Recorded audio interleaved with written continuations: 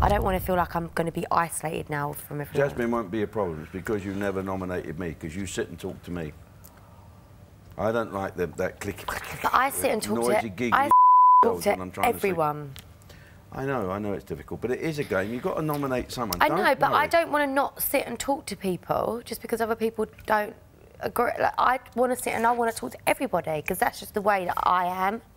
Do you know what I mean? But if you're going to get upset by nominations, you shouldn't do the show. I'm not upset. No, not you. Upset. I mean people being nominated. Yeah. Do you see what I mean? Yeah. I just don't want to I don't want to get myself One nomination, isolated. one of them me off, that was all, just one. And that was Lionel.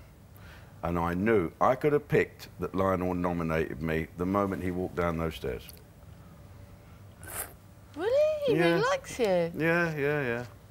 I've known him, as he says, 38 years. And as he says himself, he made me a star. Did he? Did he? You better ask him about that. My recollection is slightly different to his. I think he nominated you because he knew you wouldn't get upset. No, there might be that. Lionel and I are mates. We get on all right.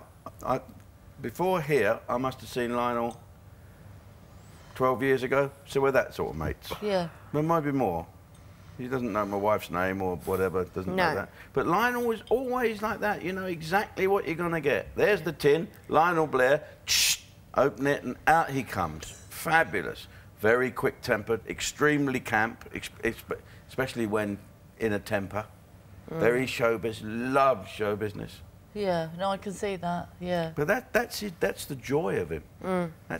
Once you know people are like that, you say, oh, I love it. I particularly love him. I love having him around me. Makes me laugh my head off. Yeah. If you took the word I out of the alphabet, he couldn't speak. He is absolutely the most entertaining man round the dinner table. Well, Lionel was wonderful, wonderful bloke.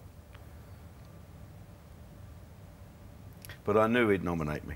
Yeah. I'd have put tons and tons of money on it. I was very shocked. I know. Don't be, love. Don't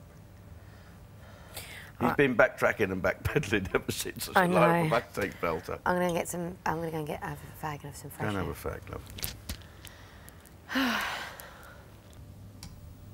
And these 4 housemates will face the public vote this week.